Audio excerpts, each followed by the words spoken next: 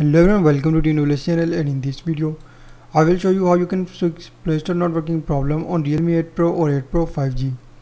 So before just starting video, don't forget to subscribe and also press the bell icon for my latest videos.